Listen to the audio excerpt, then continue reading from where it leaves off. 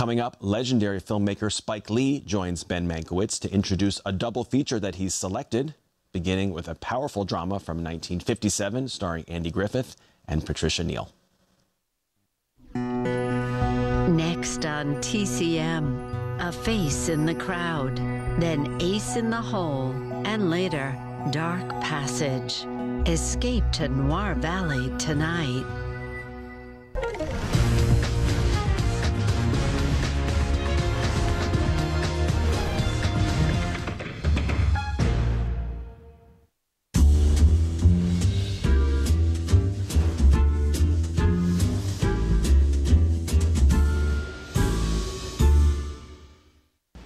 Ben Mankiewicz, joined by, well, one of the preeminent directors of his generation, Spike Lee. Spike, thanks for being here. Means a lot. How you doing? I'm doing all right. Not only is he one of the preeminent directors of his generation, Spike is also one of the preeminent Knick fans of his generation. Yes. Yeah. I'm going to the game right from here. Spike wanted to explain. To my courtside seat. I'm on the wood. Spike Lee has programmed a double feature tonight. Is going to bring us Elia Kazan's film written by Bud Schulberg, who's important to Spike as well, Face in the Crowd, which will be our first movie, and then we'll move to Billy Wilder's 1951 film Ace in the Hole with Kirk Douglas. Why these two movies? What draws them together for you? Well, these two films show the underbelly of America. Both these films were considered flops. Face in the Crowd coming after On the Waterfront, right, and Ace in the Hole coming after Sunset Boulevard. Yeah. These films got killed, but I think it's some of their finest work.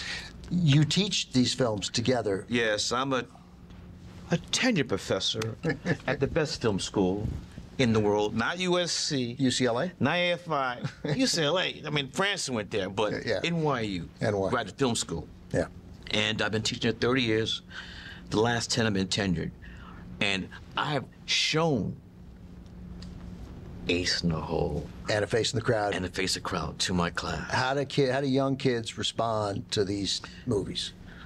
Great. The first day of class, I said, there were some great films made before you were born. And they're in black and white.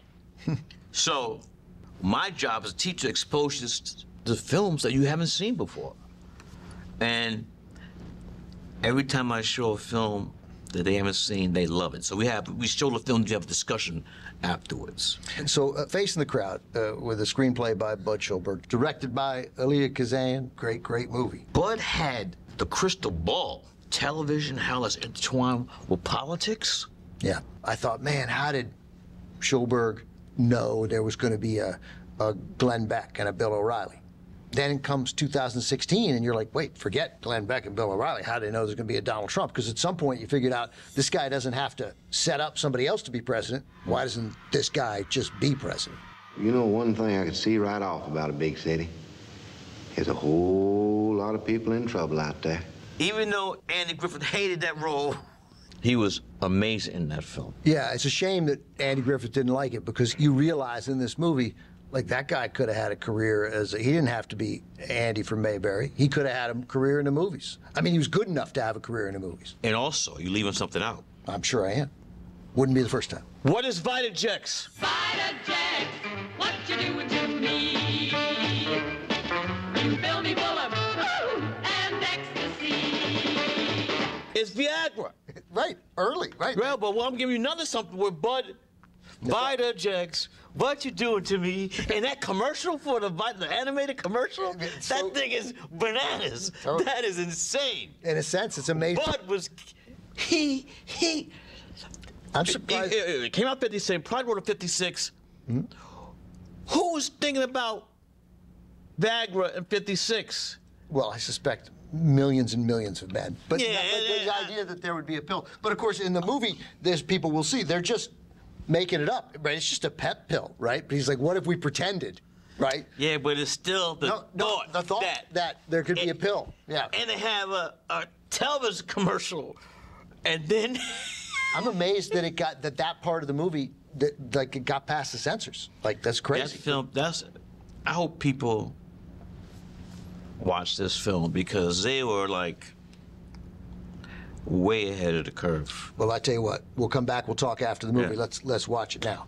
Here it is, from 1957, directed by Elia Kazan, written by Bud Schulberg, starring Andy Griffith, Patricia Neal, Walter Matthau. This is A Face in the Crowd. I'm back with director Spike Lee. He programmed A Face in the Crowd. He programmed double feature tonight. Coming up, Billy Wilder's Ace in the Hole from 1951. Talking a little bit about Vitajex and how Vitajex, what's to do to me? Do the boom, boom, boom, boom. Boom.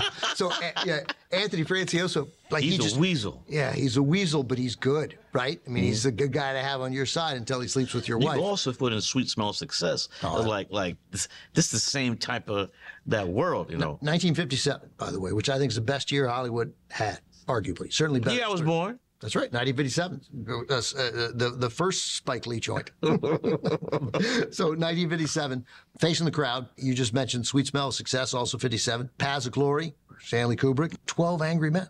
I haven't even gotten to Bridge on the River Kwai, which won the Oscar, but those movies, like, man, that's Can amazing. I just say something? Yeah. The whole thing of Malcolm X, I know I'm jumping, but we wanted Malcolm X to be on the scale of David Lean's films. Doc Zhivago, Lawrence Arabia, and Bridge River Kwai. Yeah. So one of the things that I take away from A Face in the Crowd is, so right at the end of the movie, he's had this huge meltdown. He's been humiliated on television. He's insulted his very viewers. And yet Matthau says, "You're going to be back in television. Only it won't be quite the same as it was before. There'll be a reasonable cooling off period, and then somebody will say, why don't we try him again in an inexpensive format? People's memories aren't too long." Of course, he's right. There would be a comeback for a guy like that. And then where he's up in the top of the skyscraper, yelling, screaming. Yeah, she's not worried about him. He could jump, not jump.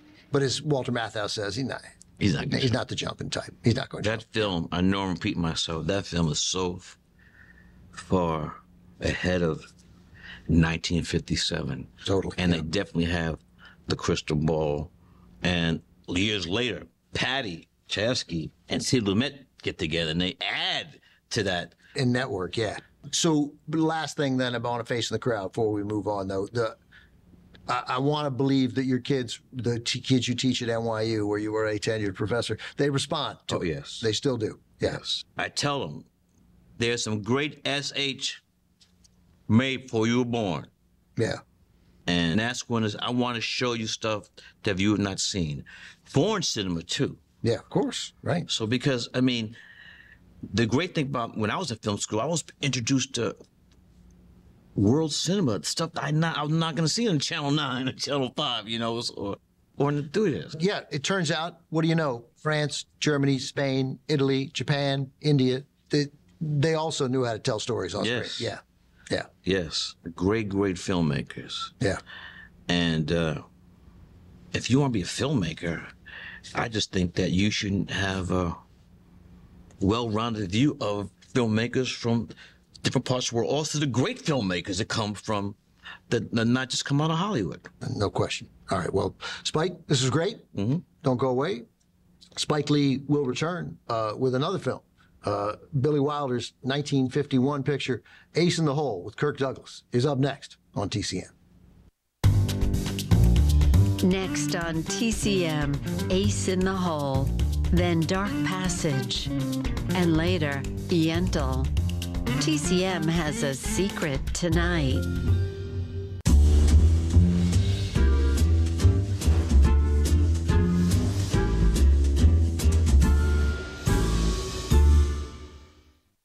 I'm Ben Mankiewicz, joined by filmmaker Spike Lee, one of the great directors of his time. Thank you, sir. It's an honor to have you here. Glad to be here. Been looking forward to this for a long time.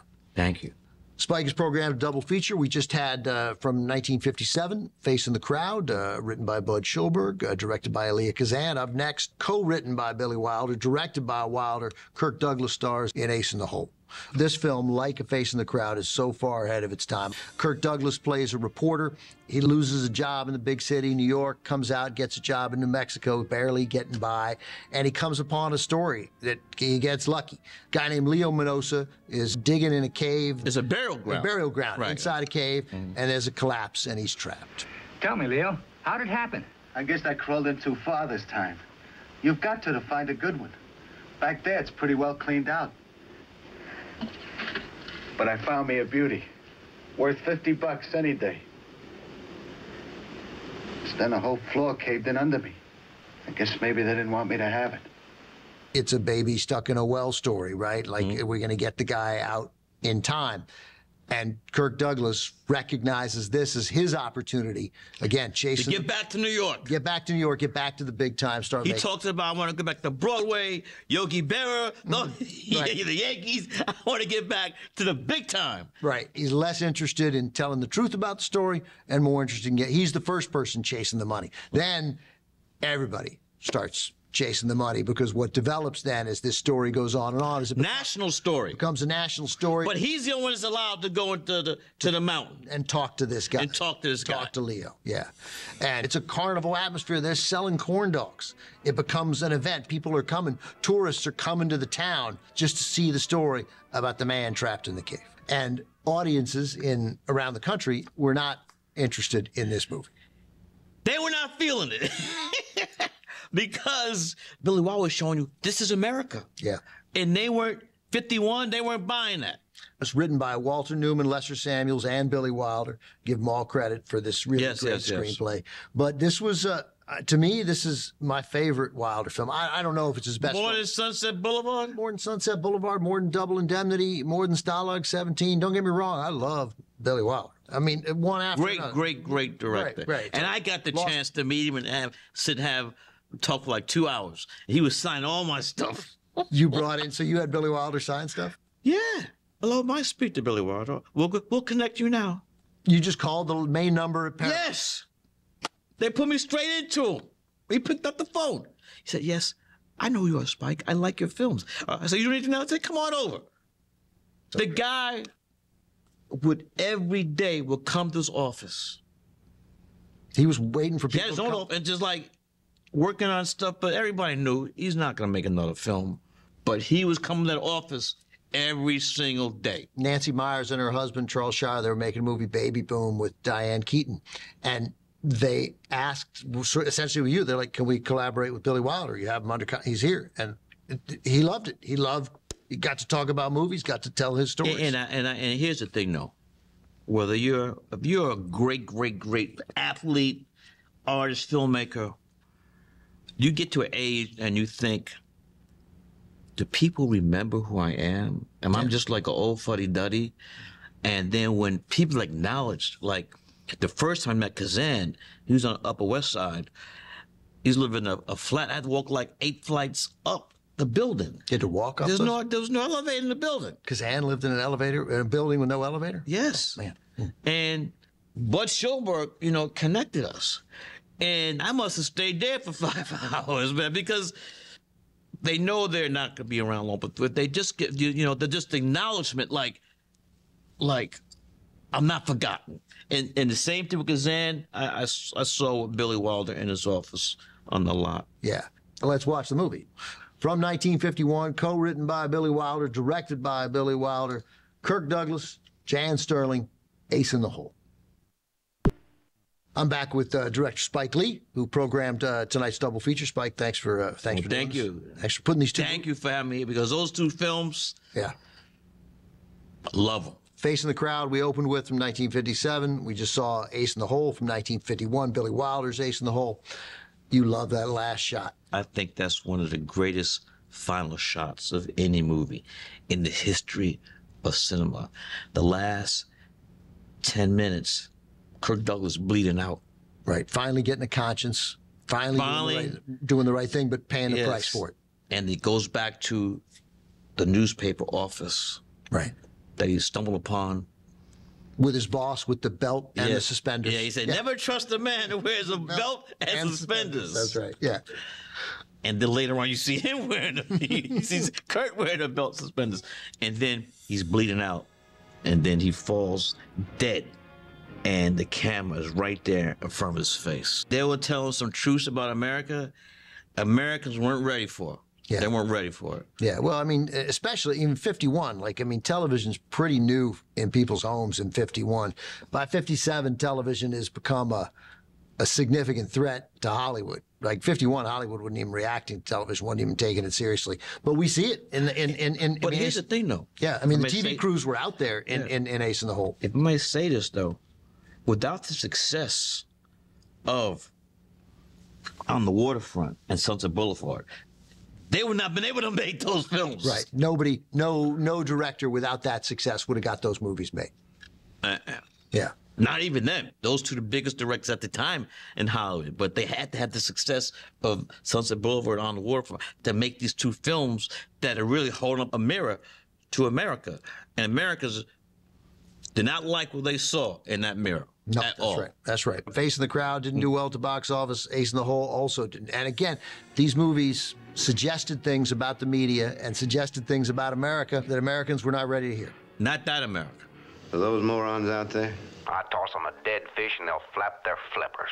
The circus is over.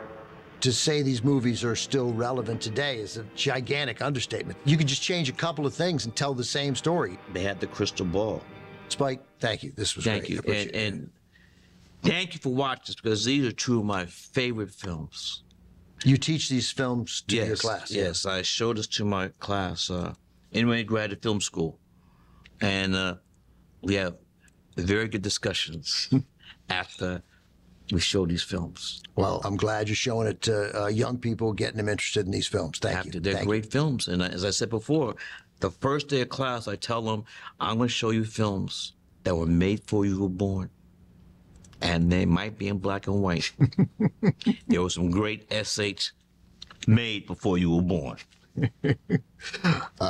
Thank you for doing that. Spike Lee, everybody. Peace and love. Spike's done for the night, but the movies, of course, continue on TCM. And as always, they are uncut and commercial free.